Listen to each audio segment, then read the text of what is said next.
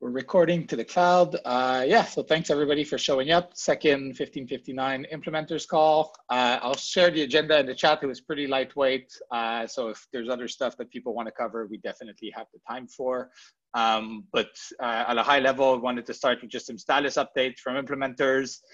Then there was a PR that Mika Zoltu, how I'm pronouncing his name right, put that basically changes 1559 to not set a fixed block size, but instead still leave the miners the ability to decide that and just still aim for a 50% full blocks.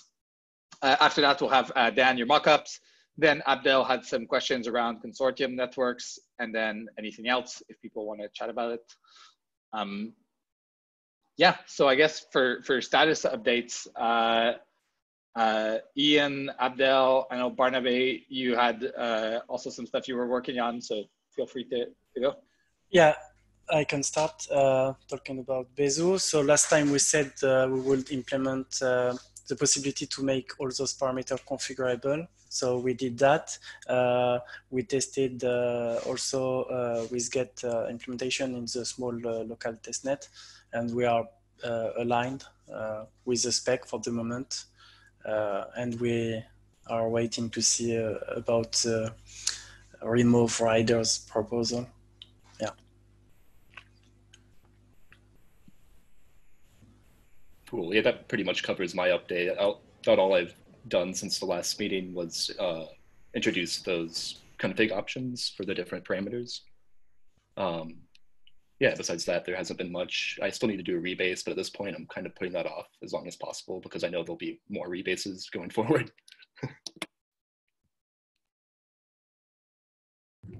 I can go next. Hi, everyone. I've been working on, let's say, 3 different things. The first thing is one open question we had in the last meeting was if we really wanted to combine the escalator algorithm with EIP-1559, how would we do that? So I've tried to explore this question a bit. I've put a link in the Discord to a note that is on GitHub with like a few designs, some of them not very good, I think, but one of them seems to be capturing, let's say, the idea of EIP-1559 of having this base fee. But also like the idea of the escalator that you can sort of climb above. Oh, okay, yes, I'll do that. Yeah, that you can climb above other people's fees so that you have priority. One open question I have that I don't have a good idea for at the moment actually is what are the kind of default values we expect for users who are signing their transactions. So maybe Dan is going to talk about this when he shows some of the designs for the UX. But I was trying to reason from a place of, let's say, economics or game theory, like what do we expect users should bid given, let's say, their value for the transaction or given their value for time.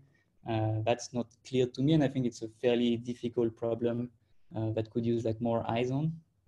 And the third thing I wanted to do was more of like a data analysis of current and past transactions. I wanted to try and get an idea of the regimes that we see currently on the chain. And even though we can't necessarily transpose that directly to what we should expect under EIP-1559, I think we can still get some ideas about the preferences currently of users.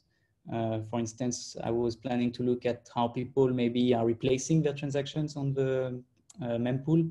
So that gives you like an idea of, oh, they want this to go faster, so they have a higher preference for time. Like I wanted to use these kinds of natural experiments to get like a better understanding of this. And I don't think it has been done before, but I'm also not like fully aware of everything. So yeah, that was kind of the 3 things I tried to tackle. Cool, thanks for the update. And I see we have Thomas and Artem on the call. So is there any update from Nethermind or Open Ethereum? Oh yeah, sure. So far I made a lot of research. I read every single post that all of you guys ever produced. And you were quite talkative, so it was not an easy task. So far I really liked what Barnabe was creating with his like agent modeling, the simulations. I think this is the way to go. And I'm analyzing all the different approaches. And so far we haven't started implementation, but we'll be ready to add all the code if needed. We definitely will have a bit less work for now, since we don't really do the proof of work mining. So we don't really have to worry that much about miners. One thing that I've never seen being mentioned in your discussions, maybe once shortly mentioned by Peter, was the how we will decide to introduce this new transaction models into the click networks like Rinkaby and Gerli, whether we'll just stay with the old transactions forever or we'll move them all to the new model, which maybe not necessarily has the same meaning for the networks where you don't have miners. So it'll be great to have the decision here, how we handle those other networks. Yeah, I think that was Abdel's point as well on the agenda around like IBFT for Besu as well, but yeah, non-proof of work networks. So yeah, we can definitely dig into that a bit more today. Artem, anything from you? No, we are currently focused on Berlin hard fork, so 1559 is not on our immediate agenda right now. Oh, okay.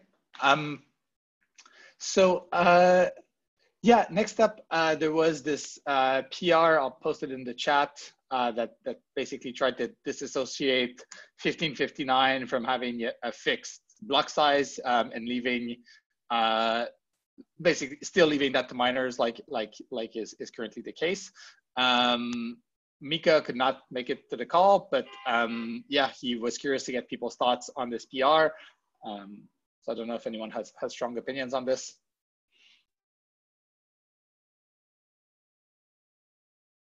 I think it's a fair point.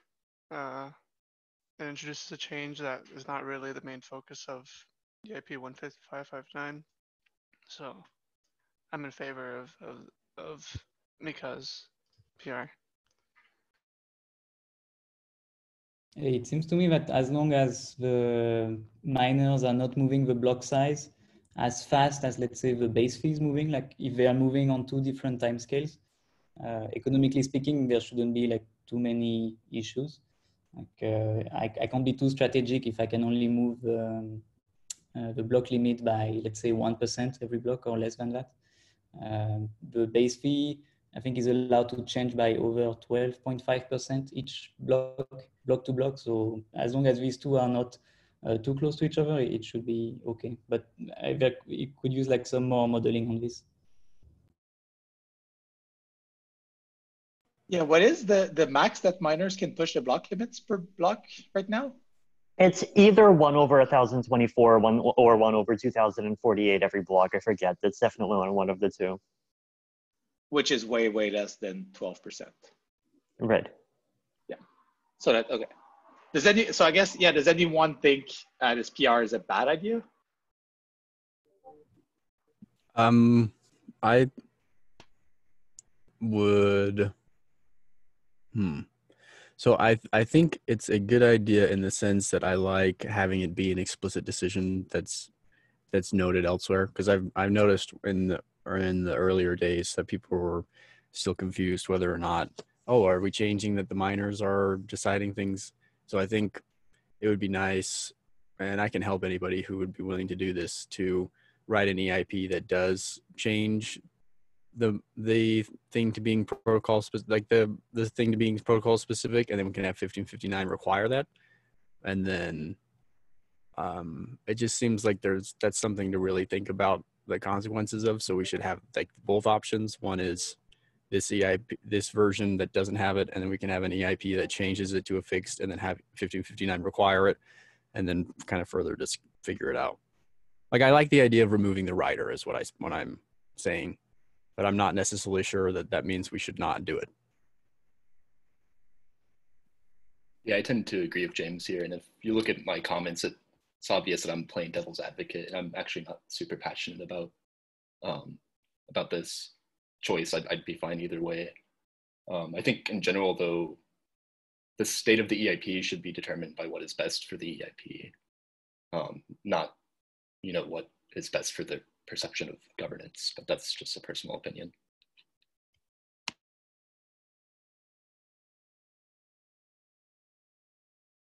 And Yes. sorry, I was just gonna say, how realistic would it be to say add, you know, the fixed block size or like the block size determined by the EIP in the future? Say we wanted to separate those two proposals, how like modular are they? I don't think it'd be very difficult. It's not exactly modular because these changes are spread throughout a bunch of different packages, and but I think it would take, you know, 1 or 2 days work to shift it one direction or the other.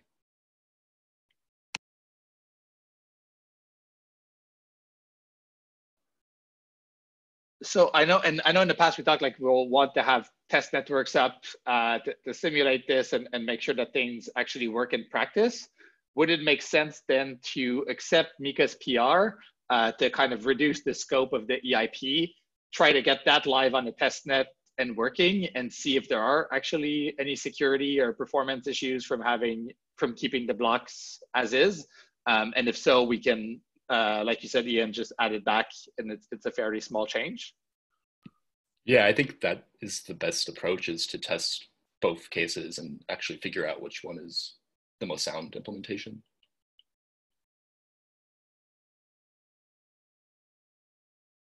So to be clear, you would test both in parallel? Well, I guess at this point we already have tests underway for the current implementation. Yep. So yeah, I guess we could add it on in parallel, although I should defer to Abdel here because he's the one actually doing the testing. Yeah, if we want to test both in parallel, I would advise to make this configurable as well, to have a flag to enable or not the riders. Yeah, because we already have the implementations, so I would not remove it too soon, I would say. And maybe it was testing with large-scale simulation and see the impacts of both approaches. Is there any timeline on when tests will start in terms of networks? Tim, what was not yet? I think we wanted. So now we're at a spot where, you know, the Geth PR and the Besu PR work together, and we've run small local networks, but we don't have anything like a public network yet. And I think the main kind of blockers were Dan's proposal. So trying to analyze, you know, Dan's versus 1559 and how they work together. And now there's maybe this other one around, you know, fixed block size versus minor decided block size. So, but I think, yeah, those are definitely things we could try out on the test network, but no one has like volunteered to set one up yet. Okay, thank you.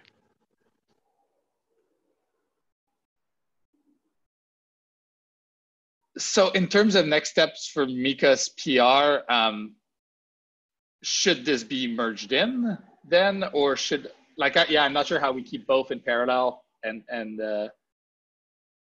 yeah. It almost feels like it should be like a, sorry, go ahead. I have a question. What was the initial idea behind having this rider? Because I don't have this context. Because I guess it was intentional to add this. So. It was mainly a simplifying measure. It was basically that there was like a field and a block, and then that was used for the gas limit, and we need to have a field to store the base fee, so we might as well just repurpose an existing one because that's easier than changing data structures. Okay, so it was not correlated to any economic concern or. Right. Yeah. Okay. So in that case, would it make sense to just merge Mika's PR, assume we're still keeping the minor decided block size to reduce the scope, and if there's an issue with that, you know, we can come back to the fixed block size if that's a solution. But it feels like right now it's probably going to end up being simpler, just like politically, to have this be a smaller change than to have it also change this other thing with minors if there's no strong need for it. Yeah, that makes sense to me. Yeah, that seems reasonable to me. Would it be great to have the other PR open, the other EIP also open before we merge? the writers. What do you mean by the other EIP? So it's the PR right now is a PR to EIP-1559. Right, and somebody brought up making an alternative PR for the block size change. So basically like the reverse diff of this PR. Exactly. Right? Like, yeah, exactly. Okay. Doesn't have to be too much. I know it'll be a bit to fully detail it out, but just having it open to track it would be great.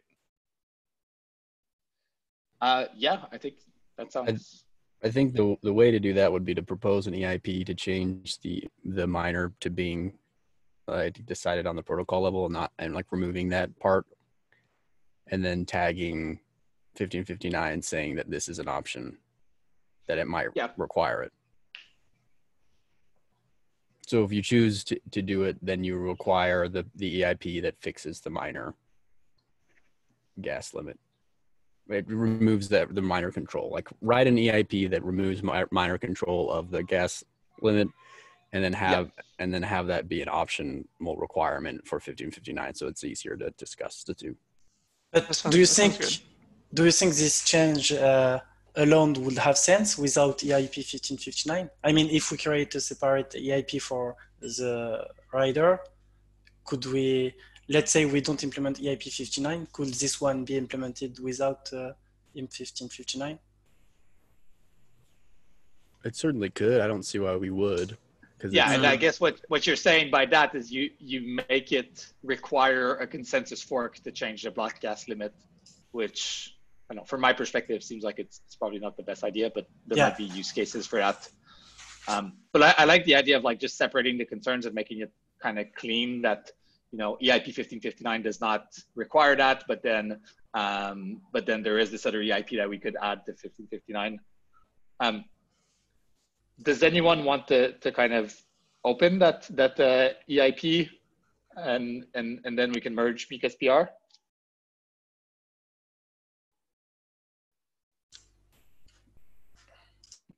I can do it. Okay, thanks, Ian. So so yeah, so I guess once you, thanks, James. Yeah, once you have that, then we can merge Mika's PR, and I guess we kind of have consensus that like if like the client teams want to keep working on 1559, we can implement it in the way that's described in the PR from Mika. That makes sense? Yes, yeah, that makes sense to me. We will have to make changes to revert to that. Yeah, that makes sense. Cool. Anything else on that? If not, Dan, you want to walk us through your work? Yeah, sure. So at the last meeting, you know, I was raising some, you know, wallet perspective concerns and thoughts about the experience of this and the escalator algorithm. And I agreed to prepare some designs to share. And so I went through with some of our designers down at MetaMask, and we did an exercise, and we sketched up a whole bunch of ideas, both for 1559 and the escalator algorithm. And I don't know if before I start, I do think there's some possibility for composability in retrospect, having now gone through more of the exercise. But let's dive in 1559 first. So I think my favorite one for 1559 is probably like this one. Let me see if this one's very different. Yeah, I mean, maybe we can do something, yeah, incredibly simple. Yeah, so maybe this is like an example of what we're saying. So 1559, I think the happy path, I think everybody knows, it's got some really great promises, right? We should be able to expect a nice low cost. We should be able to expect a nice low time. And the user's only primary expected parameter is the fee. And we think that we can make it very simple to, you know, represent different orders of magnitude for the fee. And that's all fine, and that's nice. You know, under advanced, it's possible we could show like a graph representing the recent prices. The thickness of these lines was intended to represent maybe the tips that were included on those given blocks moving over time, the blue line representing what your current max fee or how far it is over the recent block average. That's also pretty all right and pretty easy to do. And then, yeah, I think this is kind of an unlikely worst case. So if there was a spike in congestion, which I don't know if we can realistically expect, like if we're trying to say you should pay more, I think we would have to see, like, you know, serially more expensive blocks, and in theory you're going to approach a block that is not including transactions. But we could anticipate a current ascent of blocks, and we could maybe estimate higher. Also to address Barnaby, he was asking what we might suggest in terms of defaults. We discussed that a bit, and we were thinking initially probably a multiple of the current base fee. So if the current base fee is, you know, if the last block's base fee was 21 cents, then we might suggest double it or something as a max fee, and then suggest increments over that. That way it's more dynamic. I don't think we would want to try to hard code that fee. This should be a user-defined parameter. Something that's maybe not, oh, what's this? That's, oh, sorry, different design. Okay, something that's maybe not represented there was, there's a question of, oh, the tip parameters like hardly represented here at all. Yeah, oh, so we can see it on the edge here. We were thinking, maybe, should it be tucked below, or the EIP suggests the tip could be hard coded by wallet. And I think this is a really important question, and it's maybe, you know, so if we hard code it as a wallet, I just want to ask everyone, like, what should we set it to? Should we set it to 2 GWay? My impression is that this could create a bidding war between wallets. Like, no wallet wants to be the wallet that's paying the least for a tip and then getting excluded. And so that kind of seems like, and there's not like I don't see an equilibrium for it like capping out exactly. And that's actually one of the reasons why I kind of have come to agree with Micah that the tip parameter may actually be eligible for if you were going to compose with the escalator algorithm. In terms of ways the escalator algorithm could work. Oh, oops. Yeah, so in the basic fee, we should be able to provide an experience that's very familiar to users, where we've got fast and low prices, and so these defaults would represent like slopes that are kind of invisible to the user. But for advanced users, they could define their min and their max and their time preference, and possibly even see a visualization of it over a plot of recent transactions, which is a pretty cool way to do it.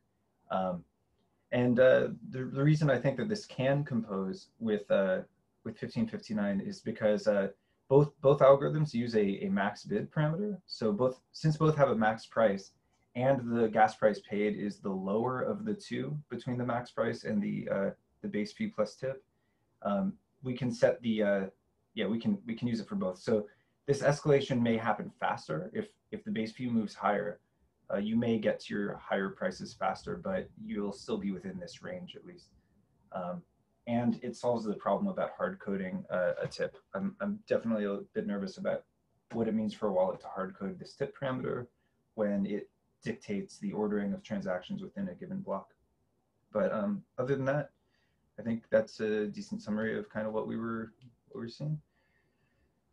Yeah. Anyways, these aren't like designs that we're necessarily committing to or saying are definitely the best. These are just kind of what we came up with after a couple sessions, and you know, can serve as a starting point for, you know, community discussion about how this would best be represented to users.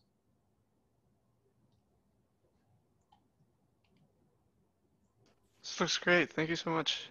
Yeah. Yeah, thank you. This is great work. Yeah, thanks. Yeah, shout out to our designers. I help with 3 designers here. So I have Rachel Koch, Jake Haugen, and Christian Jerry. Yeah, this is awesome.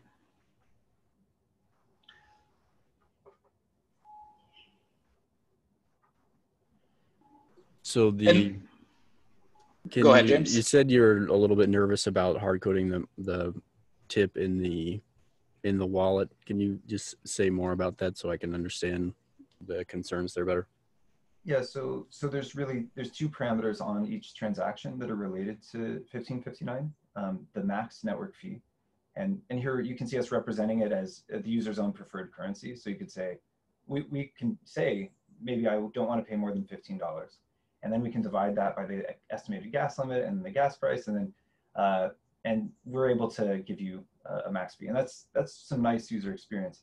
However, there is a second parameter, the tip, and that one is, it's supposed to be like kind of trivial. I don't know if somebody else wants to take a swing at the role. It's to preserve miner incentive is my understanding, because if you didn't have the tip at all, then the entire transaction fee would get burned. But it is the remaining miner incentive, and so within a block, it's the only thing the miner's getting, and so there is a incentive preserved for miners to order by tip within a block. So it maybe doesn't matter if everything's moving up and down. If you're not in the first block because your tip is low, you'll be in the next block. But as a wallet, I don't. If the price jumps up, I don't want my users to be the ones that are waiting an extra block. Is that a? I don't know if I'm doing a great job of explaining that, but so if there is a sudden surge where a block is full, then the miners are going to pick the highest tips. And wallets are currently advised by the EIP anyways to hard code the tip. This puts wallets in a weird rivalrous position to make their users pay more. Could you possibly hard code it as a function instead of as like a static value? Yeah, I mean, we could do everything that we do today, because, you know, as some of the criticisms have suggested, the tip becomes another single price auction. Like 1555 is trying to avoid. So we could do all the stuff that we're doing today. And, you know, the good news is it only applies within that band. So, and you're still subject to the max fee. So that's nice. But yeah, it does mean that we might have to preserve, for example, our current bidding logic under the hood and just apply it to this smaller within the block auction. The other thing you can do is you can use kind of algorithms that look at kind of what happens to previous transactions to adjust the chain. Like you could do something that says the tip keeps on decreasing by 10% every time you send a transaction until you notice your transaction not getting included within a block, and then it jumps up again. Yeah, we could do that. We might want to look at what other transactions are doing too, but yeah, like seeking the minimum tip definitely seems like a component of the right strategy. The designs are really cool then, thanks. One thing, if all the tips are set to the same value, I think ideally I want to give priority to the users who are putting a higher max fee, because they expose themselves to more risk. And if I put a high max fee, it also means I really want my transaction to get in, like regardless of the price, like I have a very high value for it. So how does setting like a uniform tip, it's not able like to discriminate between, let's say, users who have high value and users who have low value. So perhaps like also a tip which is a function of a max fee. Like if you set a high max fee, you tip a little epsilon extra. I think something like that might be reasonable. Yeah, possibly. I mean, one of the goals, I think, of both 1559 and Escalator is to avoid and minimize overpayment. And so I'm just a little apprehensive about any strategy that basically adds a fixed cost. Because, you know, some user may just steadily have more they're willing to spend, and now they're permanently paying more. Maybe that's not the worst. Yeah, it's worth considering. And just some context for the theory behind the fee being fixed, not in the wallet, but having like approaching this fixed value, is that there is the risk of it, the uncle risk for including a transaction is pretty similar for whatever. That is correct. So that is theoretically where it could be the same, and it could always be the same, and miners would accept it if it approaches that value. But I mean, you guys are the wallet people, so as far as choice and suggestion versus baked in, I mean, I don't want to decide for anybody, but I would lean with wallets on deciding what they are most comfortable with. Yeah, so it's worth having in the mix. Thanks.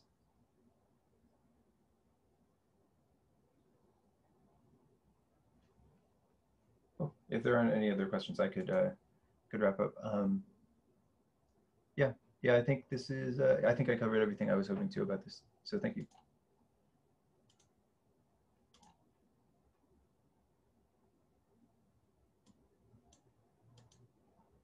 So in terms of next steps here, what do you think is the best way to get like more community feedback on like the tip versus escalator and if and how they work together? Yeah, I'm wondering how we can kind of get to a point where we have like a decision on that. Is there like a consortium of wallets we could consult? There's the Ethereum Magicians is pretty much the closest thing, using the wallets tag there. Yeah, I think that would be valuable to have like a thread on ETH Magicians sharing kind of these high level mockups, and we can, I don't think there's a consortium of wallet, but like we can probably reach out to, you know, different people in the space building wallets and get their feedback. Yeah, that sounds great. Oh, there was one other point just worth highlighting. There was the concern raised, just if in the scenario that miners colluded to include under half full blocks, i.e. eliminating the base fee as much as possible, then the tip does become the primary bidding parameter. And so it might be valuable for us to incorporate escalator-like interface even in the case where we are trying to uphold the 1559 type max fee interface. Yeah, I mean, I'm just like partly strategizing, like as a wallet developer, I'm not sure what miners are going to do. So just being defensive for users, we are weighing like, is it necessary for us to pre-strategize for that happening?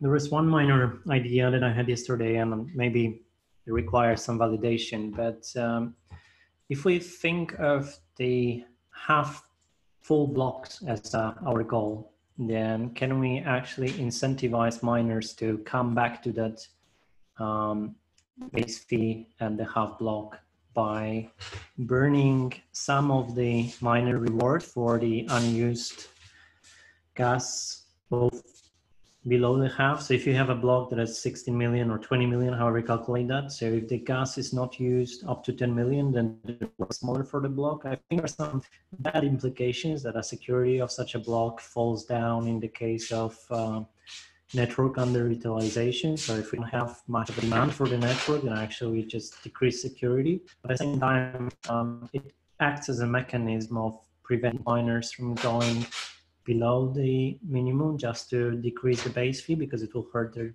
rewards.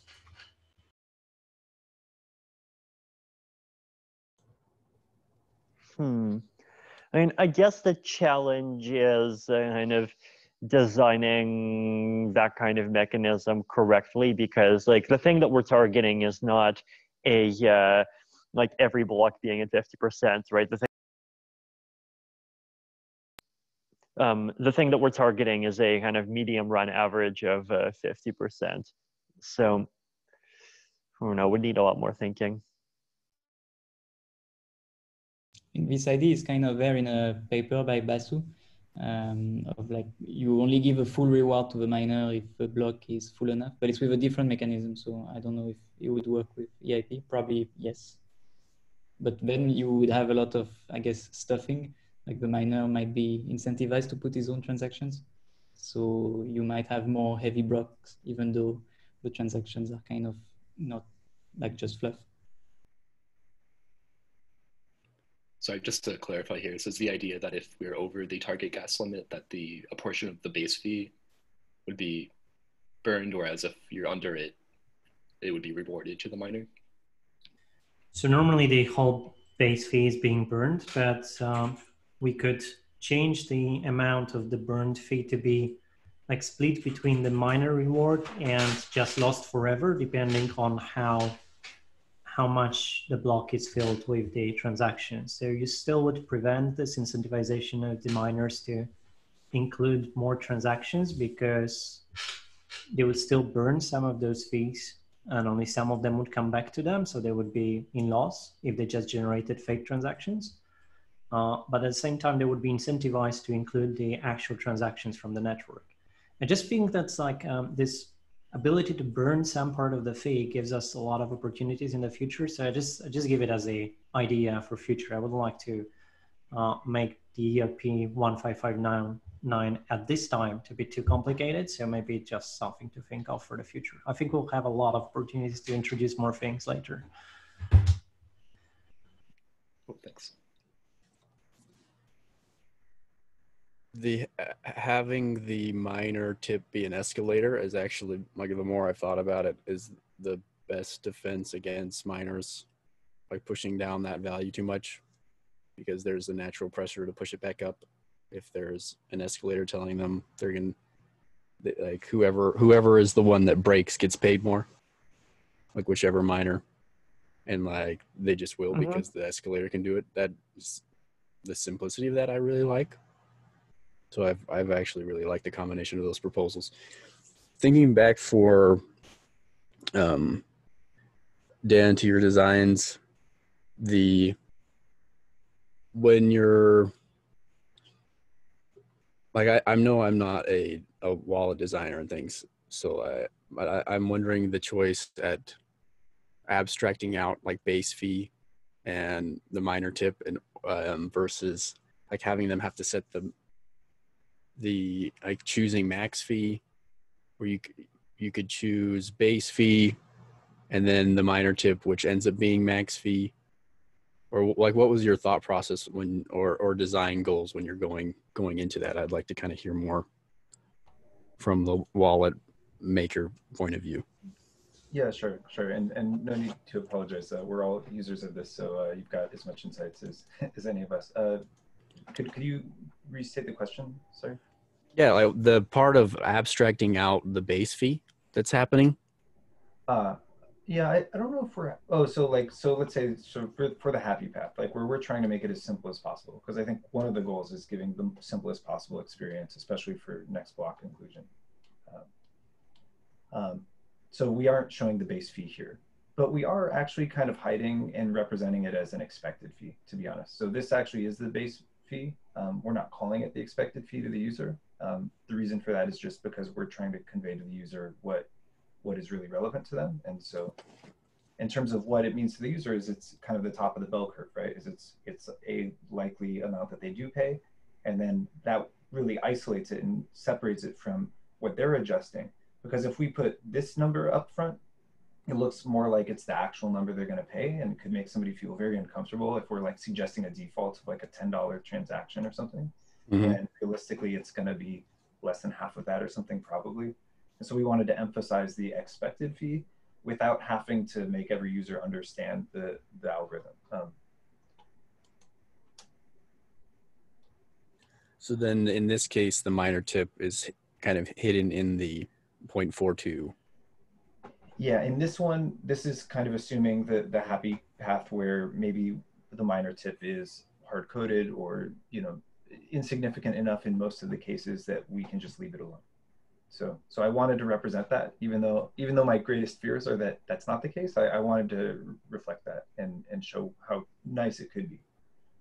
Okay.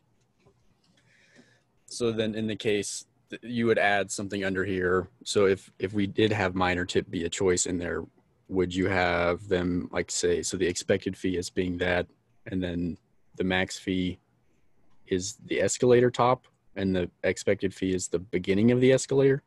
And then there would be an option for a miner tip? Yeah, so if we were composing them, yeah, sorry, we probably should have a third batch. It was near the end of this process that we realized they actually could compose. I think that when composing them, it ends up looking a lot more like the escalator, because it tends to have the more complicated inputs. You've got like four, well, yeah, you've got a starting amount, and you've got an ending amount, and you've got a range. So you've got like 3 parameters. That's a lot to put in front of a user. We were kind of trying to simplify it here. In this case, we can say what the range will be, and we could even say what it will probably cost. And but yeah, it's likely that if we want to combine the two, that it'll inherit the complexity of the more complex algorithm. I like having the expected fee in there as a abstract, as like letting them know base fee. That just sounds nice to have them have the information, and then having the like fast, medium, or slow be representative of the tip that they're going to be putting in, and have that be like an escalator. So, or I don't know.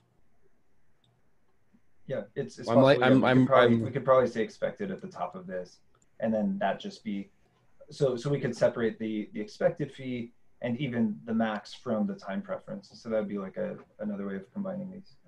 That'd be very reasonable. Cool. I like how this is making my mind like put in thoughts that I hadn't thought before. Yeah. That's definitely the goal. Feel free to clip around and rearrange. We'll make these designs available after the call, and feel free to make Franken designs and suggest other things. Cool.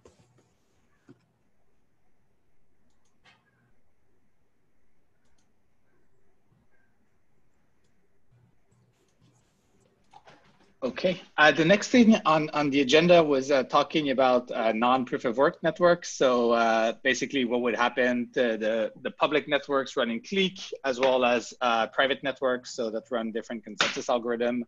Do you want to have 1559 for all types of consensus mechanisms, or is it just a proof of work thing?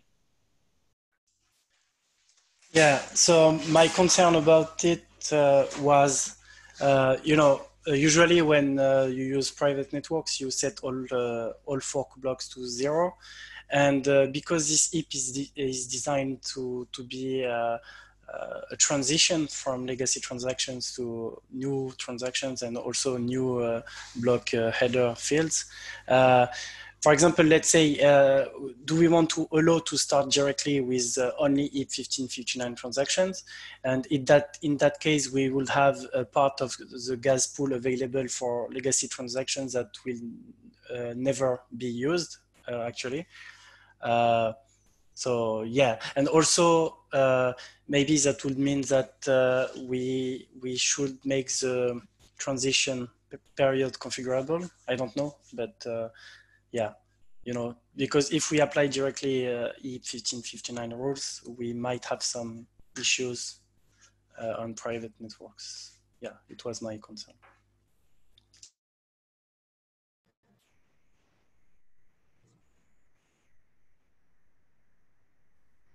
I guess my question, is there value to having 1559 in a case where you don't have miners, and on most networks that are not mainnet, you don't have this like congestion / first price auction problem?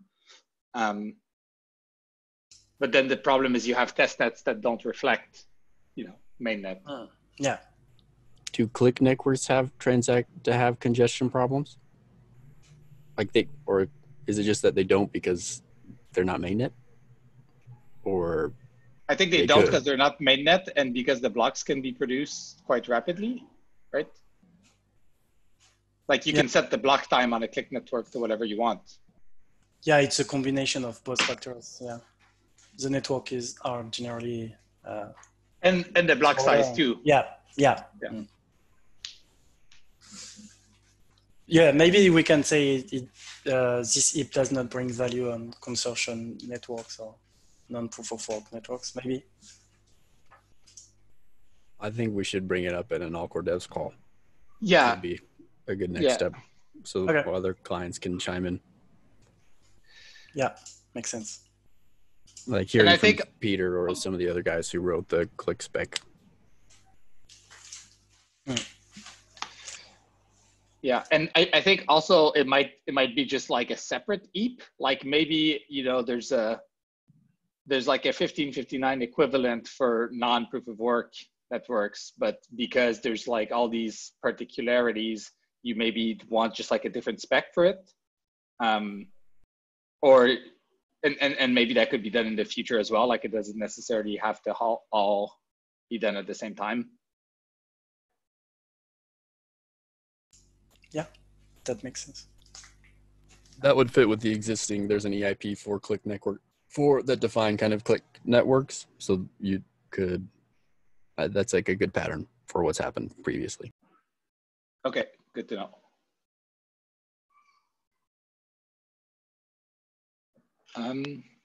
Anything else on that? Last thing, so this wasn't on the originally, but kind of got brought up in terms of having more test nets and stuff like that. Like, what do we think are the next steps here? It feels like there's a lot of just community consultation to do around both the UX of it, the click network stuff we talked about, and just getting some tidying up to do in the EIP with regards to the block size.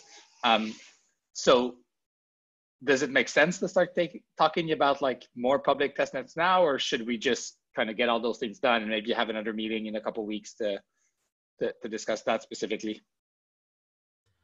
I may have unpopular opinion that the testnets will bring us barely any benefit in simulating the behavior of EIP-1559 because we would need congestion, we would need users. So I think simulations would be better.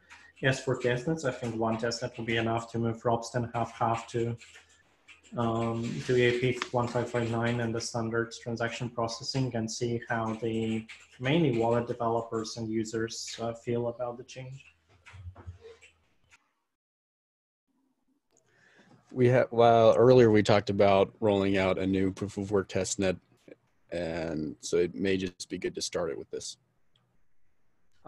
This way, yes. So if you think about moving something instead of Ropsten, because Ropsten is too big nowadays, I feel. It's all about deploying all the contracts on the new network as well, but I think everyone will welcome that.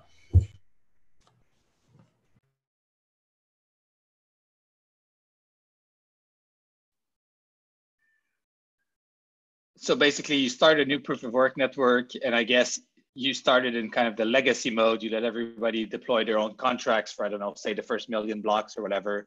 And then you add the EIP-1559. You basically hard fork to EIP-1559 pretty early on, correct?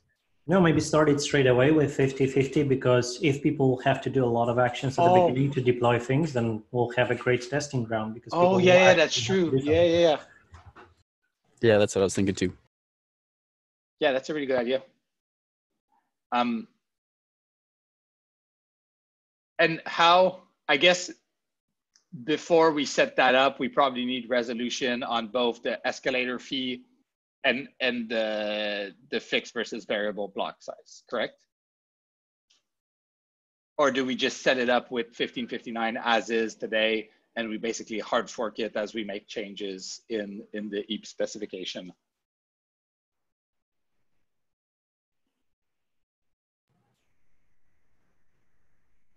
I think we should have a pretty stable spec before we launch a new testnet. Yeah, I agree. And I think, everyone here also has like a job, like nobody I think is working full time on this EIP. And it feels like we do have a couple things to figure out over the next few weeks. So then maybe on our next call, once we have better visibility on the spec, we can discuss just the kind of how we go about launching the testnet. Yeah, it seems like it would be nice to launch something that we could destroy easily, and then iterate on that, and then say this will be the real one, and then have that be part of sunsetting Ropsten. There's one thing, like I feel that many users are waiting for some replacement for Ropsten, which would be still proof of work, but would be much smaller and easier to sync. And since Gurley is already like nearly 3 million blocks, and in the past we were spawning new testnets every 2, 3, 4 million blocks, there's a really great incentive to people start deploying things. If we tell them that this is something that will destroy later, nobody will move their contracts there. Do you mean? Yeah. And I feel like, oh, sorry, go ahead. Well, you're suggesting building earlier ones that we are going to destroy, and then telling everyone this is the one to migrate to later. Was that what you were suggesting? Or? I mean, if you think about def-only testnets, then maybe we can, but I don't think they'll be that important as the actual new proof of work testnet that would have EIP-1559 that everyone would feel invited to and see as an opportunity to replace Ropsten with. Yeah, I think that makes sense. And that's also something we should probably bring up on the core devs call tomorrow to get other people's thoughts. But like, it gives us the time to get to a stable spec, not necessarily fully stable, but say 80% of the way there. We can also like have more of a better communications to the community, like, hey, this is the test net, you can join it today. You know, it's going to be a bit rough, but it should be mostly there. And similarly at the same time, say we're kind of phasing out Robston as this other testnet becomes more and more battle tested.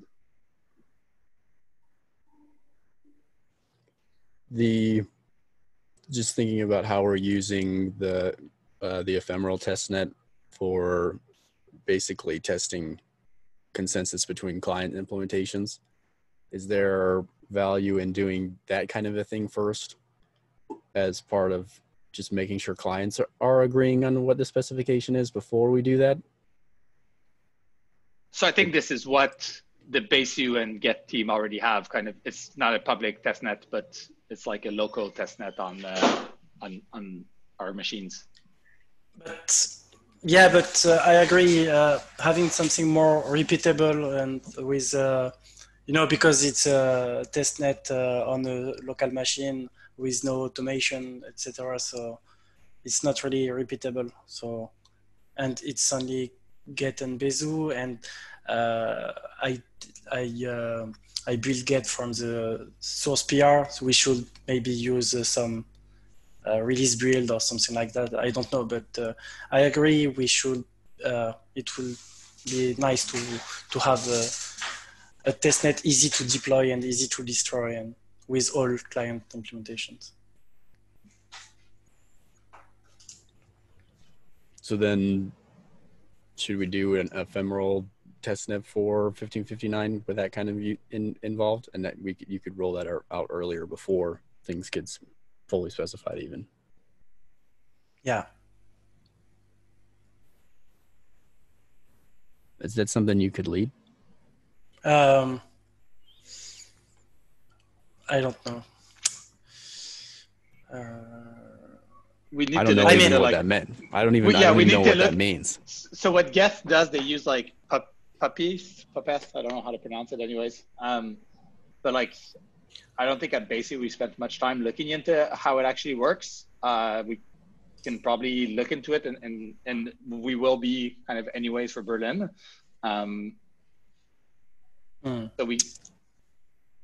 So we could have a Geth fourth run Puffeth, and then BaseU sync to that. Yeah, something like that. Yeah, we can do that.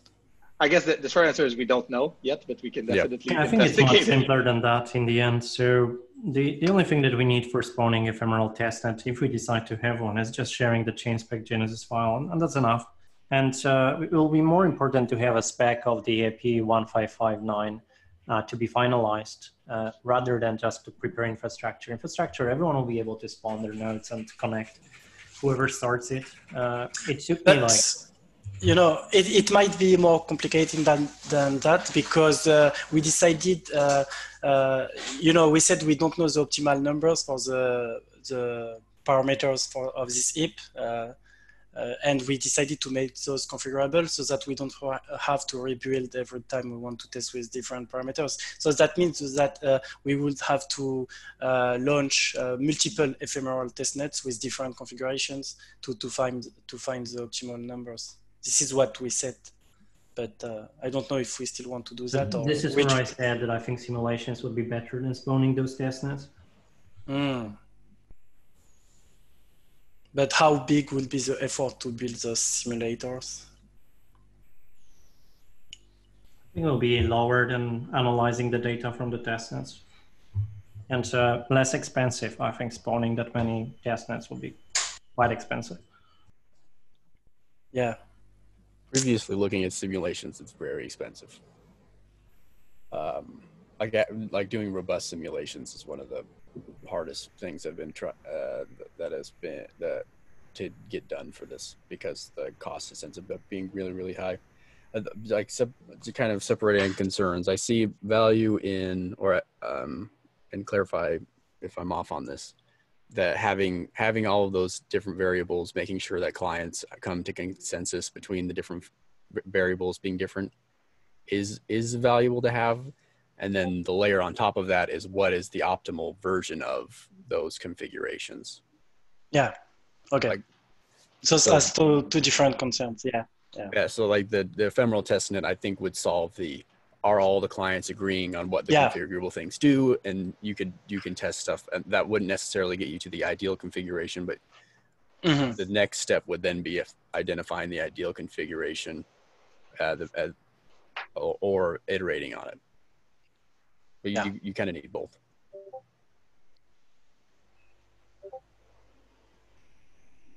Does that fit, Thomas, or does that make sense? Yeah, definitely. I'm not against it. It's just I was weighing these two possibilities and thinking of what is more useful. But I think every team and we together, we should support the effort. So if you consider this as an idea that would help a lot on some field, then I definitely would join that effort. So, yeah, and I think that's probably one of the concerns as well, right? Where it's just like the skill sets we need to do simulations are kind of different from doing the test nets. And I think if Nethermind can help on the simulation sides, there's a lot of value there. I'm not sure on the basic team we can help much. Yeah. I'm happy to give a hand. Like I like simulations. I've been trying to do some, but I think it'd be good to also have the client perspective on what to simulate exactly, how do we make it robust, but have scenarios that kind of match the reality as well. So I think that's kind of the expectation from having a testnet, that we can have real data, but it's if it's not incentivized or if it's not congested, it's not clear what we'll get. So I do agree that simulations can be helpful. We're blessed to have Barnaby. Thank you. Yeah, and I think we can probably help. I guess when I say we, I mean Abdel and Ian can probably help feed some of those use cases or scenarios. Are you on the Discord channel, Barnaby? I would be happy to have a chat with you. Yeah, I am happy to chat with you as well. Okay, nice. I don't know what is your handle, but yeah, I can find you. I don't know. Okay,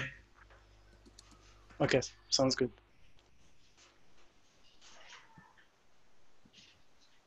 Cool. So was there anything else anyone wanted to discuss?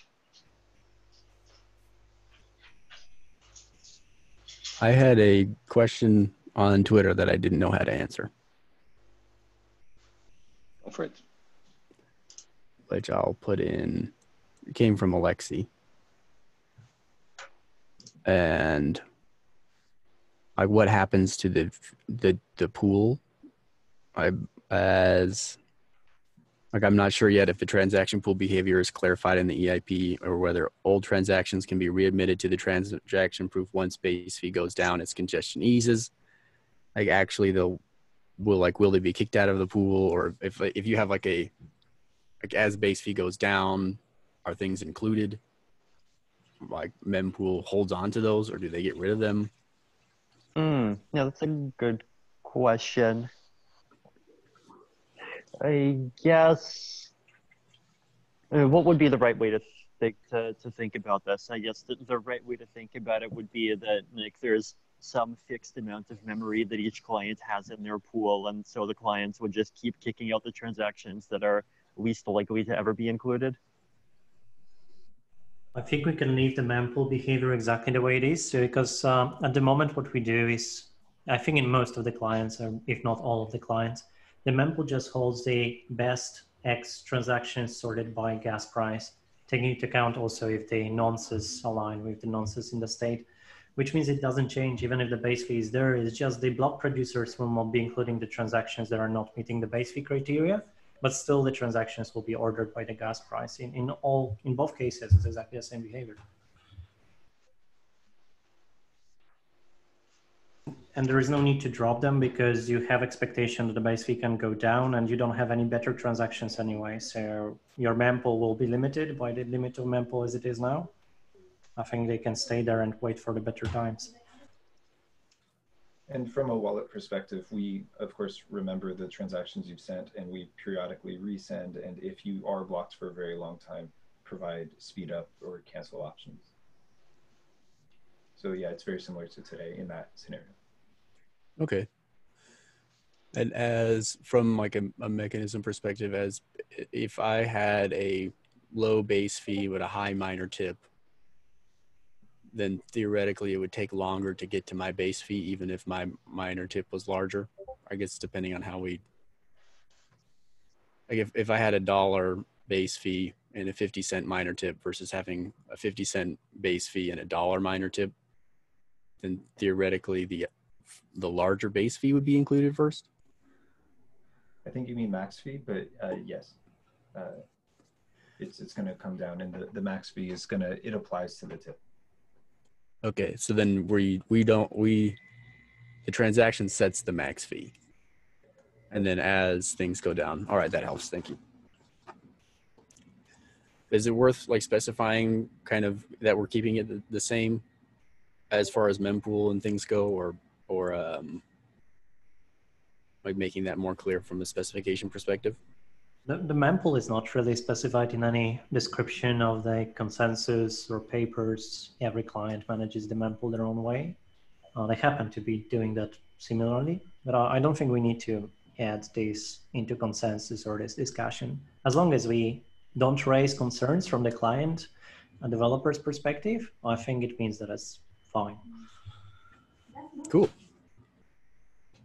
Hi guys, one question I just came up with when you were talking about like max tip versus max base fee. Wouldn't it theoretically make sense to switch to specifying just the max tip and the max total? That way you could never end up in a situation where basically your max tip plus max base fee would have been sufficient, but just because you specified a high tip but not a high base fee, your transaction can't end up being included.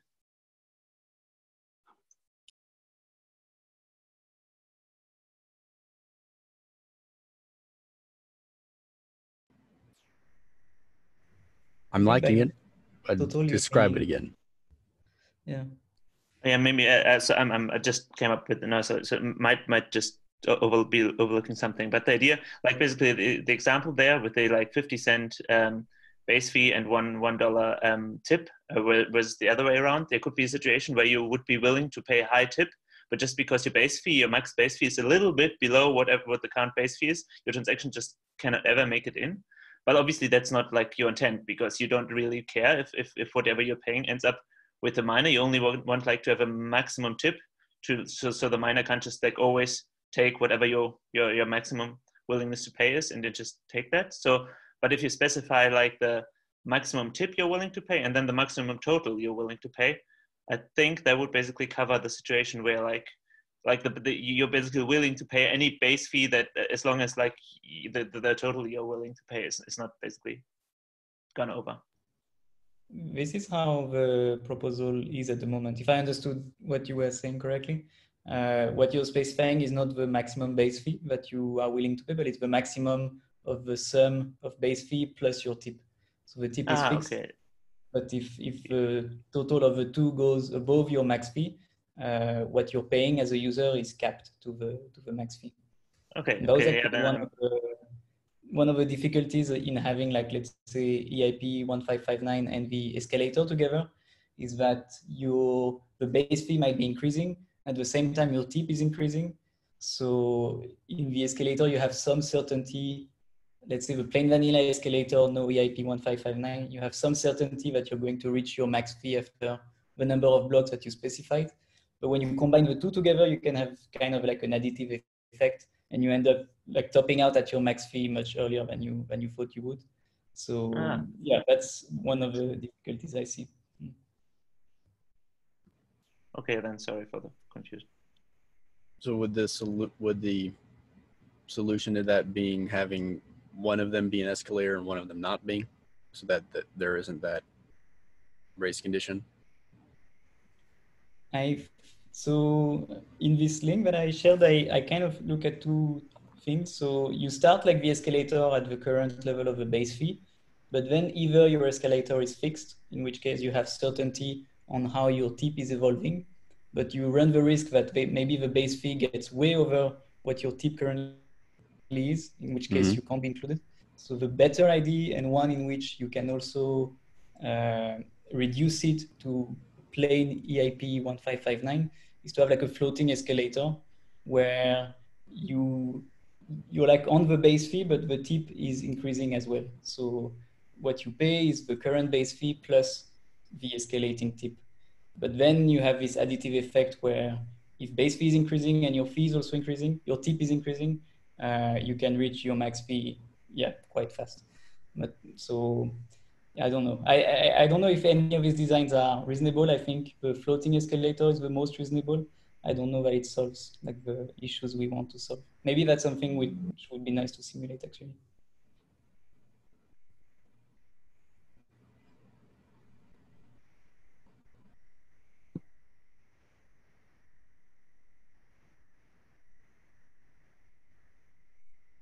So thinking about it from the user perspective, I wouldn't mind if it escalates to my max fee quickly if that means it gets in. Yeah, that's reasonable, I think. Yeah. Thank you, Dan. From how do you analyze it? Like there's a lot of moving parts, which makes it a bit like more tricky, I think. But maybe it works in practice.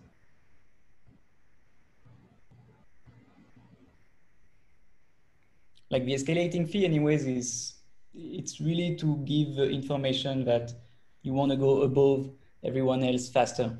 So where is everyone else? The kind of like intuition is that everyone is at the base fee or just like an epsilon above. And so escalating the tip means you want to get like ahead of the crowd. So yeah, in case your max fee is reached earlier, then I guess you should have paid more if you wanted it faster. So I don't know, maybe it's reasonable.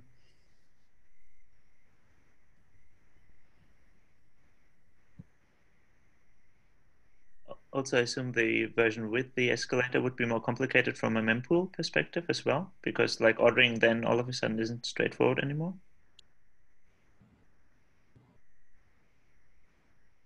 You could still order by tip or by the max fee minus the remaining tip in case you are topping out. I think the ordering would still be okay. But I do think you need to keep around to answer Alex's questions, I think you need to keep around the transactions, even if the base fee is currently too high. Like I can think of an edge case where it's only too high for one period and then it goes down and somebody resubmits the same transaction as mine and gets faster. Like I've waited all this time and I only got kicked out of a mempool because of this one block deviation. I don't know if it's really fair or if it's a good idea. But I also don't know really how the transaction pools are managed right now. So maybe it doesn't work, I don't know. I think it does complicate it a little bit because right now it's ordered based on the gas price, whether or not that's the legacy gas price or the EIP-1559 gas price. And so if there's this escalation occurring from block to block, then the mempool would essentially have to refactor that price that each block could reorder based on the new price. Oh, so more operations, is it? But it escalates, but it's also, if it's just the escalator, it's kind of linear, so you have some expectation on the price. But yeah, maybe there are some issues, I'm not sure.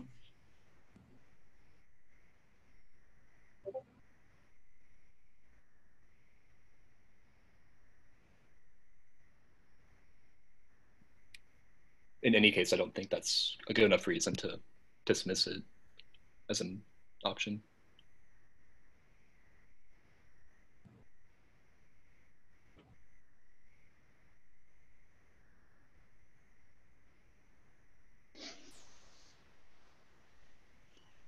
Anything else people want to discuss?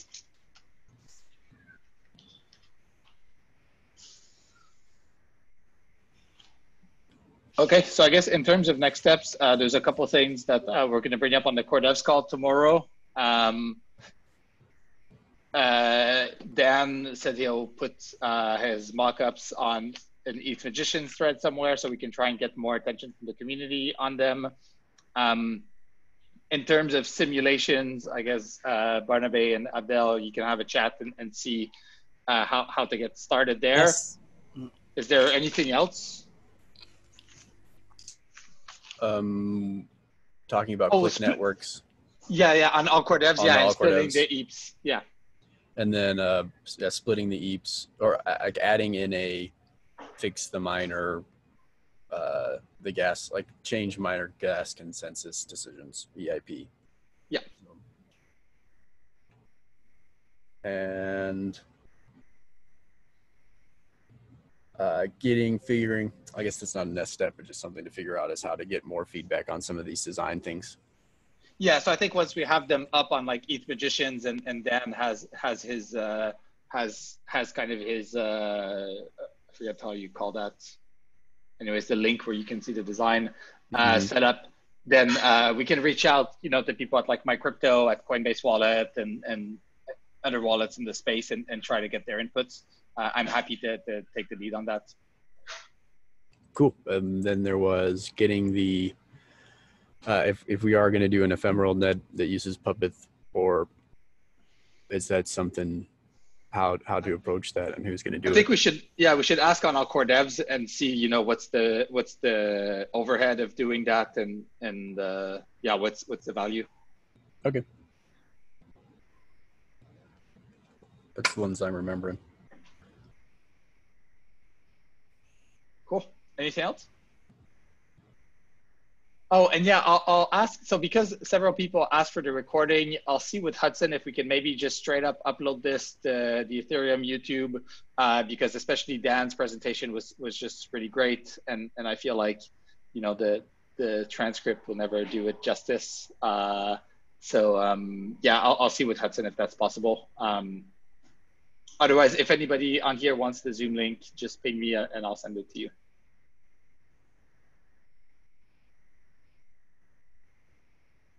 Yeah, Griffin. I'm sure the transcript will be great, by the way. But yeah, the presentation was really good. Okay then. Yeah, thanks a lot, everybody. Cheers. Thank you. Bye. Thanks for hosting this, Thank Tim. you. This is Of course. Thank you so awesome. much. Bye, everyone.